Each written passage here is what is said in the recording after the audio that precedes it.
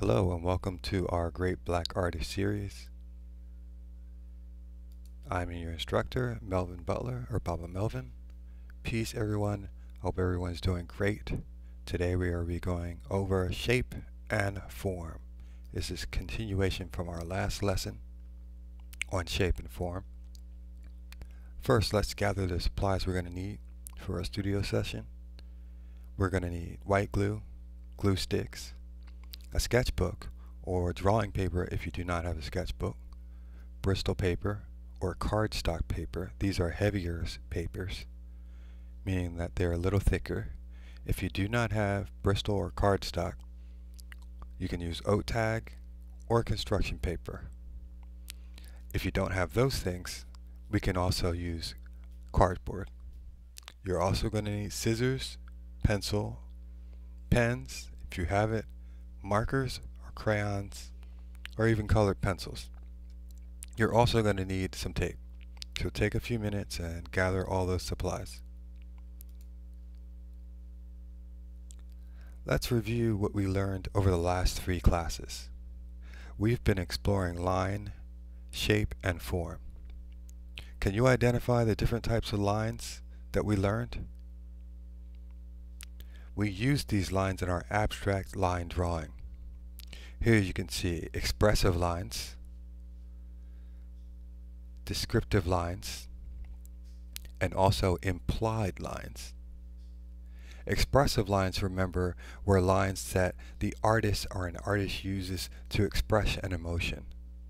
They can be bold, they can be gentle and light, they can be really fast lines. These lines help you to create a sense of a feeling in your artwork. There are also descriptive lines. Descriptive lines tell you how about something.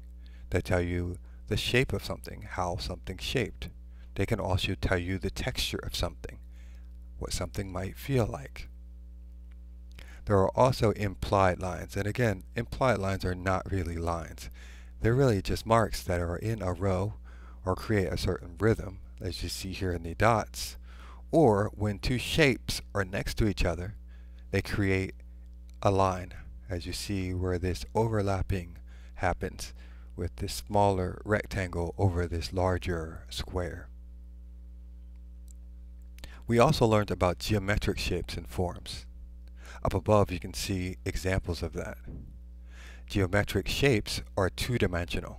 So the square and the rectangle and even this circle, which is more of a line, are examples of shapes. They can be measured 2 ways, their height and their width. Geometric forms are 3-dimensional. 3-dimensional shapes can be measured 3 different ways. Their height, their width, and of course how deep, how far back they go into space. Those are geometric shapes and forms. Organic shapes and forms are forms that are a little bit more natural. They have irregular edges. These are examples of organic shapes and forms. Now, organic shapes, just like geometric shapes, are still 2-dimensional. You can measure how wide they are and how tall they are, but they do have no depth. Organic forms, however, like this rock, have that added dimension. So height, width, and the illusion of depth, how far back they go. Organic shapes can also take the form of the human head, and we learned that last week when we were actually creating our Derek Adams side profile drawings. We also talked about a little bit about negative and positive space. What's negative space? Well, negative space is the shape around an object. So I want you to look at all of these shapes and forms and look at the blue area in the background. That would be an example of negative space. Negative space can also be inside of an object, as you can see here. Even though this line, this brown line, creates the edge of a form or a shape here, the inside is open, and of course you can see inside here there's lots of negative space around these shapes and forms. Today we're going to go a step further and we're going to learn a little bit about the expressive qualities of shapes and forms. We're going to do that by looking at a great black artist. This great black artist, Leroy Clark, was born November 7th, 1938. He is a master artist, a poet, a lecturer, philosopher, and an Orisha leader. He was born in Belmont, Trinidad and Tobago. His artwork expresses ideas about the lives of people across the African diaspora. That is, people and black people are people of African descent that live all across the world. Let's explore one of his paintings. Leroy Clark created this painting titled Now in 1970. It's oil on canvas and is quite large, 48 by 72 inches. Take a moment and observe the painting. What do you see? When we observe paintings, remember we're trying to pick out the elements of the painting, perhaps even talk about the elements of art, such as line, shape, form, color, texture. And we're also trying to think about why the artist used those elements in the way that they did. We're thinking about the design of it as well. In this painting, we see a masked figure in the center, and this figure is actually standing next to a woman holding a child. Two large black hands, one clutching a broken chain and the other making a black fist, the symbol of black empowerment, dominate the upper left-hand corner.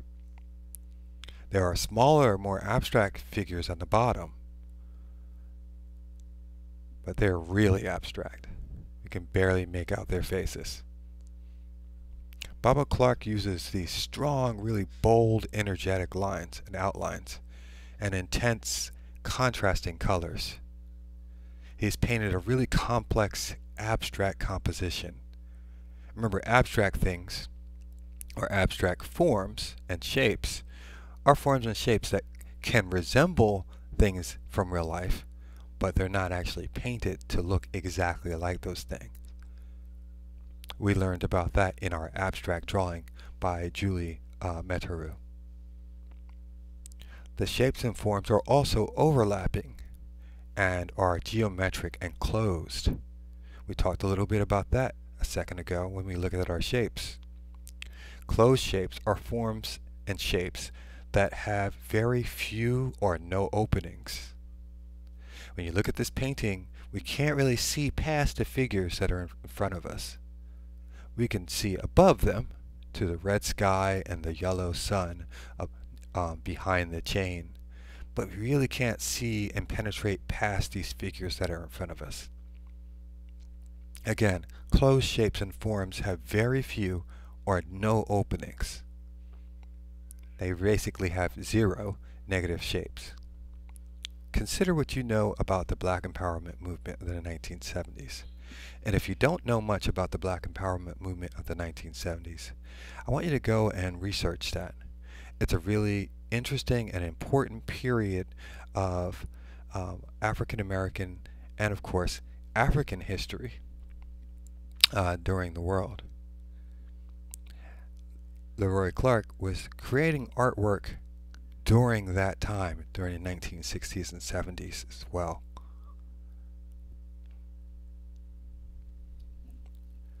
I want you to also think about what ideas this artist was trying to express about the family, and specifically about the black family in the United States at the time.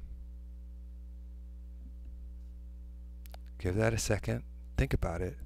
Just look at the things in the picture.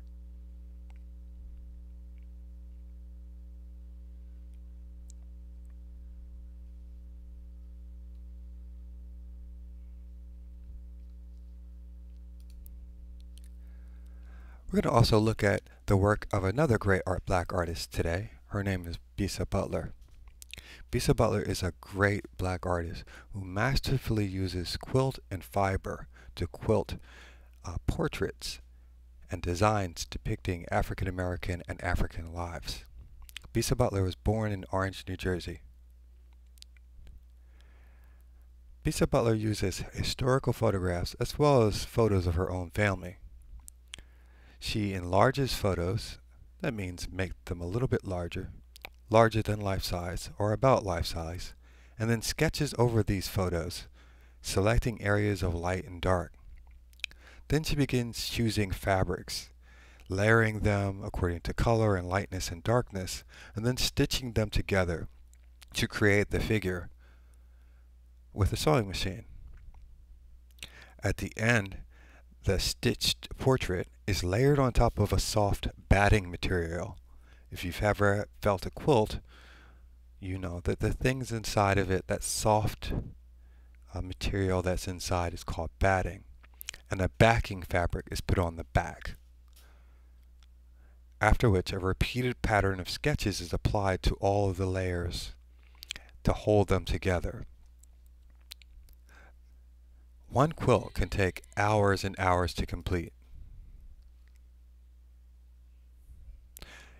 Here we have a painting, or actually I should say a quilting, of Bisa Butler's The Warmth of Other Suns, titled after a book by the same name, The Warmth of Other Suns. That book is about the migration, the great migration of African Americans from the American South to the American North. This painting was completed in 2020, and it is made out of cotton, silk, wool, and velvet. Now, what do you see? Take a second and see what you can find here. Here we see 7 figures standing before us, clothed in what looks like traditional African textiles. We can see that by the designs on their clothing.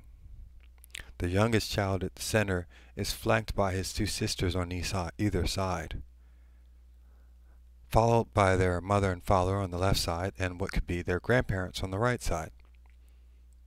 Bisa Butler's Warmth of Other Suns is an example of open shapes and forms. Though the figures are overlapping, we can see areas of openings between them. Look between their arms, look between the spaces between the figures. We can see right past them to the background. Bisa Butler's tapestries and figures seem to float on this red space, within this red environment. Again, even though The Warmth of Other Suns does include overlapping as a technique in design, just as the painting now, the scale of these figures is a bit smaller, and it allows the viewer to look past the family and around the family. What do you think Bisa Butler is expressing about the black family in this picture?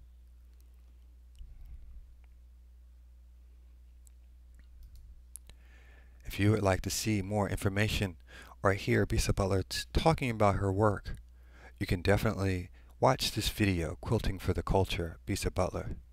It is very informative, and you can find it on YouTube.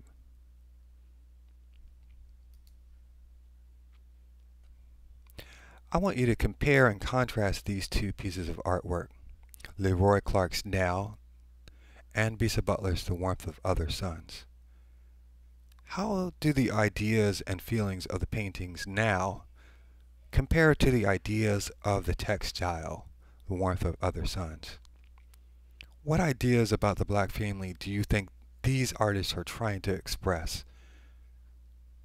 Take a second and write that down. Grab yourself a piece of paper. These things are actually going to help us during our art studio session. Again, what ideas about the black family do you think these artists are expressing? I want you to explain your answers the best you can on a sheet of paper, perhaps in your sketchbook. Why did the artist use these either organic forms or geometric forms? Remember, geometric forms like you see in the painting now are going to make you feel a certain way because they express a different emotion or idea. And more organic forms, such as the ones you see in the warmth of other suns, are going to also make you feel a different way. Why did the artist use these forms? Also, why did the artist use either a closed or open shapes?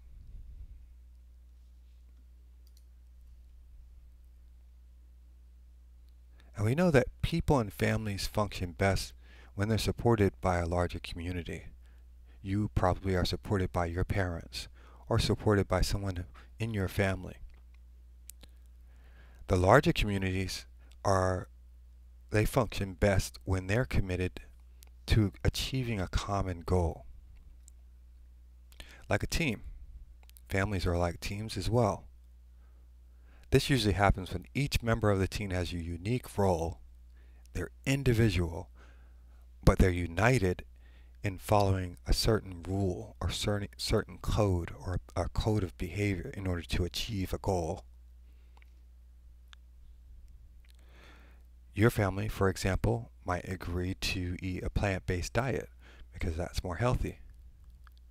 You might also agree as a family to consistent regular exercise. Or you may agree as a family, your parents and your grandparents, aunts and uncles may agree to follow a certain African spiritual tradition. Or simply discuss ways in which non-white people or black people or people of African descent can empower themselves within a system of racism or white supremacy. I want you to think about all those things. And at the same time, I want you to ask yourself, how will your artwork express ideas about your family and your family's code, or the ideas that are important to you and your family? I want you to select one of the artworks that we just viewed, Now or The Warmth of Other Suns.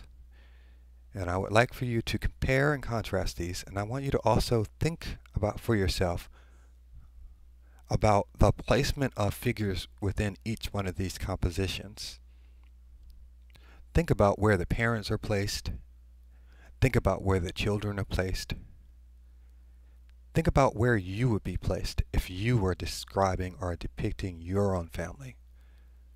What place should your elders have? Your elders are those grandparents or your aunts, your uncles, your great aunts, great uncles, your great cousins, your mother and your father. What place should they have?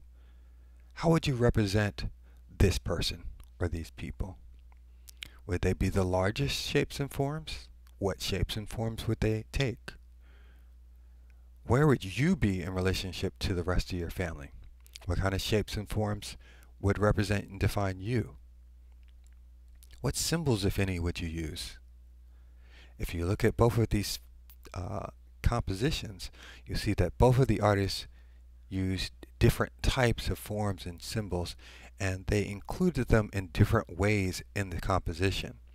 Bisa Butler is using these forms and using these decorative textiles on the patterns, on the actual patterns of the clothing that these figures are wearing, and even on their flesh to create a more realistic picture, while Leroy Clark is abstracting things and using more closed geometric shapes, harder shapes for his picture.